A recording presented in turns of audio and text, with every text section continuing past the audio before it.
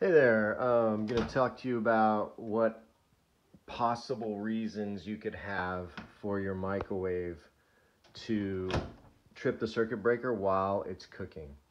So you're cooking your food and you pull the door open and interrupt, and it trips the circuit. Now that's not happening now because I've fixed it and I don't want to unfix it for the demonstration, and you'll see why in a second.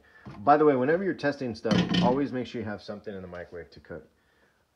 Okay, so the first thing I'll tell you is this. If you do have the issue of you're opening your door and interrupting the cooking by opening the door and it's tripping the breaker, the first thing you should do is check your switches. Those switches there's a housing in here that you can feel. You can feel the metal plate, and right behind it there's a housing that's screwed in from the side behind this panel. That housing holds 3 switches, 1 up here and 2 here. There's great videos on how to check those switches, make sure they're working, and make sure you also check them mechanically by just physically with your finger clicking them. You'll hear them. You'll see what I'm talking about when you get in there.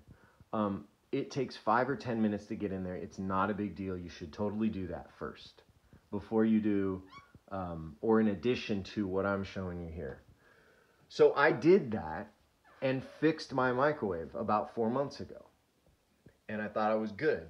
Well, a couple of days, or actually it was yesterday, it started doing it again. I would pull open the door, interrupt the cooking, and it tripped the breaker. So I thought, oh, it's just one of the switches again. It must have got gummed up again, and I'm just going to go in there and fix it. Well, I pull them out. I test them with a voltmeter. I physically test them. They're good. They're working. They're doing exactly what they're supposed to be doing. So then I'm thinking, dang it, I don't know what's wrong here. And I'm reading about capacitors and all this stuff.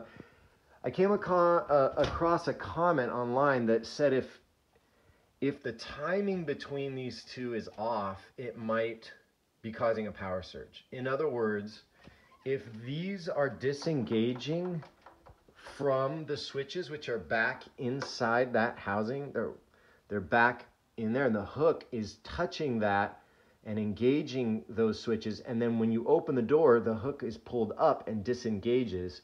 If that timing is not happening correctly, it will cause a power surge.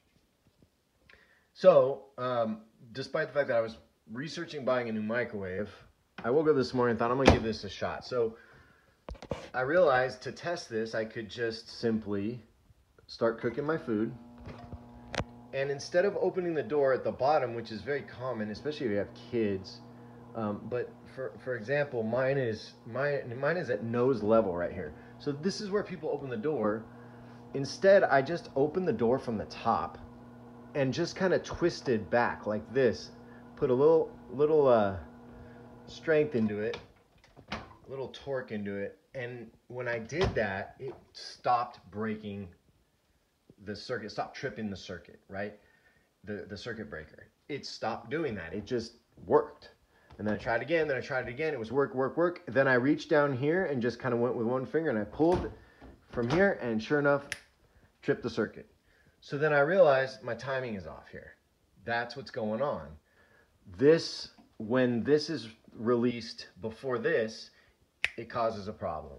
Okay, so then I realized there's at least 2 reasons that your timing can be off. The first is the door latch. The second is this housing. With the door latch, you get wear right here, you can see. I don't know if you can see it, but you can imagine this probably used to come down more and it's worn out a little. Both of these were worn. The other issue that could happen, and oh, by the way, maybe there's an issue with the spring in here. There's some issue with the latch, right? The other issue could be the housing here.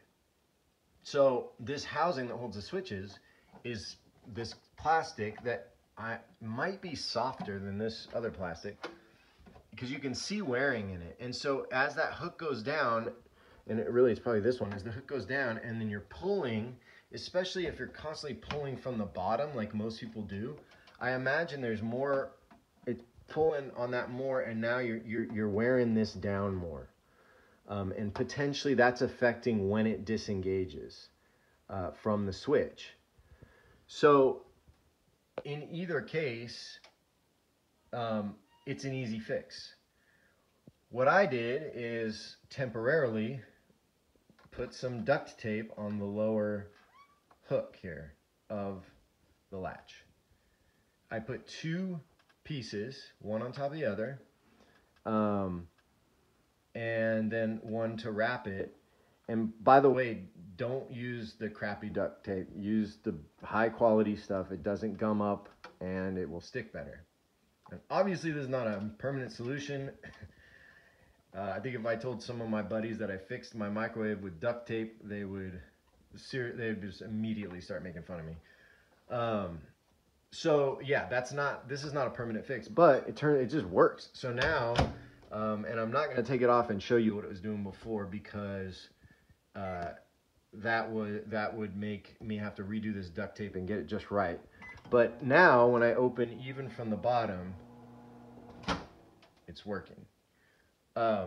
So I initially put 1 piece, it fixed it, but I thought, let me put another one just to see if that still works and gives me a little more flexibility, and sure enough, that worked. I put a 3rd piece on, and what happened is at that point, when I'd close the door, the fan would just start running. So I realized, ooh, okay, I put too much. So I took it back off, I took all pieces off and reapplied 1 and then 2 pieces on here. And that seemed to be the magic number for me at least, and it's working. So hopefully this can be a way for you to test after you've taken a look, or in addition to looking at your switches. Here's the thing. You can do this test first before you open it up, right? You could do it and go, oh, look, that's fixing it. Okay, it's the timing, but it's possible that a 3rd reason that the timing is off is not this or this housing, but it's actually that the switch is gummed up or something is going on. It takes 10 minutes to get in there and check your switches, so do that no matter what.